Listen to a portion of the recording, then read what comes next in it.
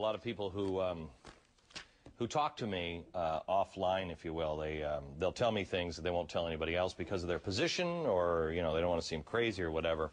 I got a call from a friend of mine who is very high placed. He said, "Everybody I know, Glenn, is reading about the Weimar Republic."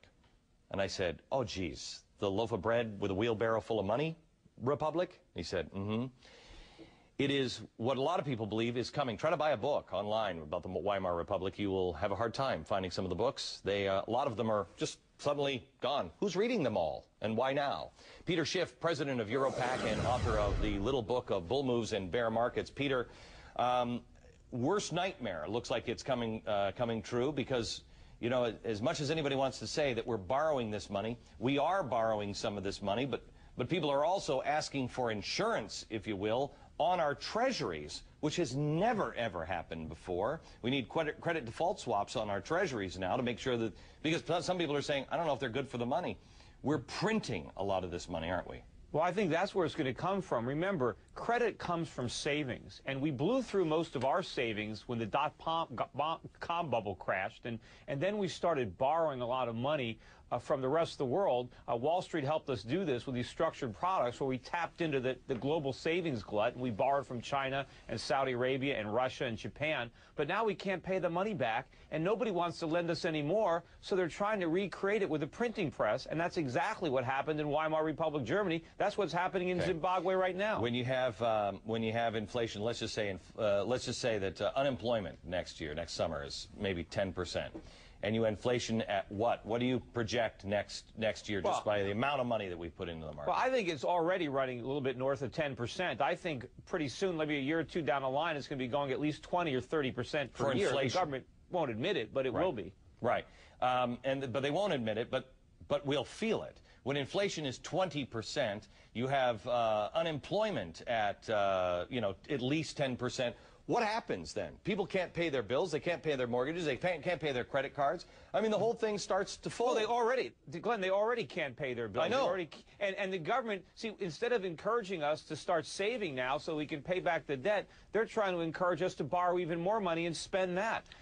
What's going to happen, of course, is as inflation starts running out of control and prices start going through the roof, the government again is going to focus on the symptoms and not the disease, and they're going to impose price controls on energy, on food, on a lot of other things that are vital, which means shortages, which means long lines, black markets, civil unrest. All this stuff is coming if we don't stop. Okay, Peter, let me be just a conspiracy guy here for just a second, because what drives me crazy is all these people are so very smart. They know. I mean, I get a call from somebody who is in the know, and he says everybody's reading about this. Everybody is aware. And this is a guy at the highest level of global banking.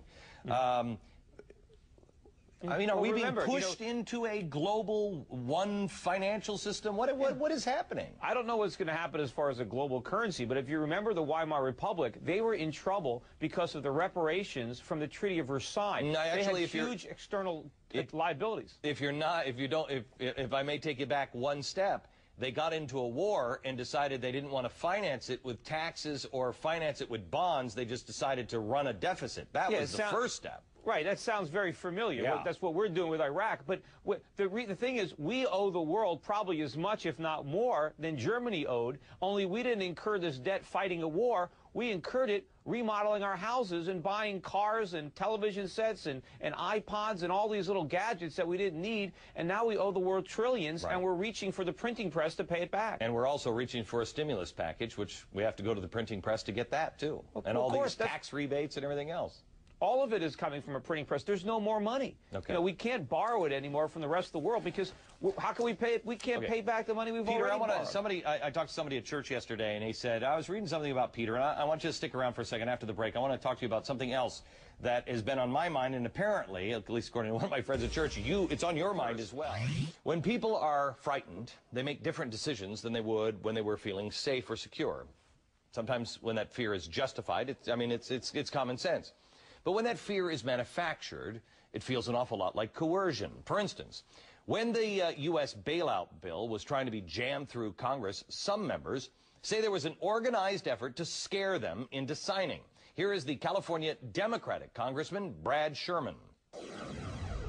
Many of us were told in private conversations that if we voted against this bill on Monday, that the sky would fall, the market would drop 2,000 or 3,000 points the first day, another couple thousand the second day, and a few members were even told that there would be martial law in America if we voted no. That's what I call fear-mongering. Okay. We've called this congressman's office. He's not speaking to the press. I wonder if there's more fear or intimidation going on. Martial law. Could it really have happened? Joining me once again is Europac president and author Peter Schiff. Peter, let's talk a little bit about martial law. Why would that even be a consideration? Well, I don't think it was a threat if they had rejected the bailout bill, but I think it is a possibility a few years down the line. We just spoke a little bit about price controls and the effect that they're going to have. If we have shortages of food, if we have rolling blackouts, and people are upset and they're hungry and they're cold, there could be civil unrest, there could be looting, rioting, and that might be the impetus for the government to declare martial law. You know what, I don't think you're a couple of years away from something like that. I mean, honestly, Peter, I mean, look at what's happening. In a half hour, I've got a congressman on about the racism cries. I mean, there are people that are right now so disenfranchised, and I think being encouraged to be disenfranchised on both sides, that at any time this damn thing could break apart. And we're giving the government so much power, and you know, you give up a lot more civil liberties. When you have martial law and you've got the military policing our streets, when you've got suspension of habeas corpus, you've got curfews, you can't be out of your house after dark, and they can just pick you up and put you in prison and keep you there indefinitely without charges, and there's nothing you can do about it. I mean, we're giving up one liberty after another, all to protect ourselves from this economic crisis, which needs to happen anyway, but it doesn't need to be nearly this bad. Peter, this is, I mean, we're in crazy town, USA, but my gut tells me that 2 years down the road, let's just use that number, this country is not going to look at anything like it does today. Our world has changed. It just hasn't caught up. I mean, we've blown way by France already. So, you know, we're not going to become France. I'm hoping we don't become Zimbabwe, but that's where we're headed. Explain that, because most people will say that's insane. I sat with a guy this weekend who's a good friend of mine. He said, Glenn, I got to tell you something. 6 months ago, he's in the financial business. He said, 6 months ago, I thought you were crazy. He said, how did you know? And I said, it's common sense. It is common sense. And, you know, people think that hyperinflation can't happen here. Well, you know, the laws of physics works everywhere. If you throw a ball up in the air in Zimbabwe, gravity is going to bring it back down, just the way it is here. And economics is a science. There are laws, and it doesn't matter where you apply them, you're going to get the same result. So if we follow their monetary policy, that's where we're going to go. We need to replenish our savings. And the government is not letting us do that. The government is forcing spending. They're force-feeding spending down our throats. Peter, they want us to. Do you remember in the Great Depression? I mean, not like you or I that were there, but I've been doing my homework on the Great Depression the last couple of years.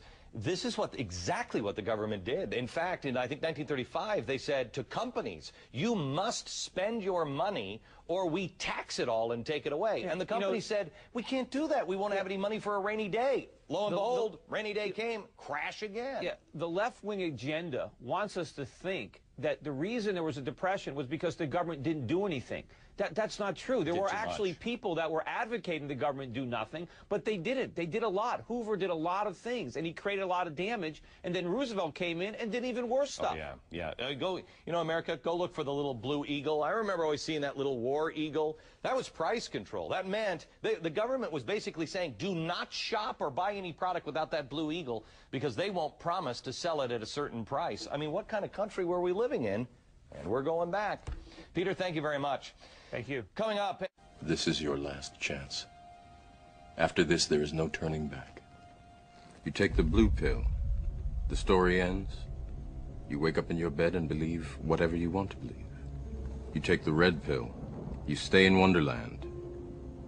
And I show you how deep the rabbit hole goes.